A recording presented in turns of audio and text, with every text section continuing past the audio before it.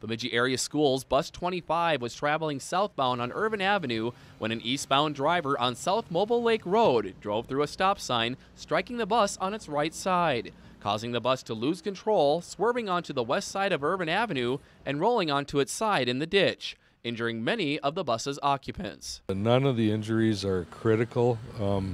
There are some that are considered to be serious injuries, and then the rest of them were more minor injuries where they were able to treat the children and release them to their parents. Rescue crews quickly extracted the students from the bus, and those who appeared not to be injured were transferred to another bus.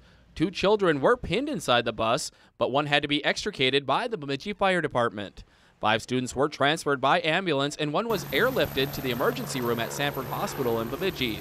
The Bemidji School District says the students on the bus were traveling to different schools. We have students from the Red Lake area as far as attending Northern Elementary School. There were students that attend Paul Bunyan Kindergarten Center, students that attended Central Elementary.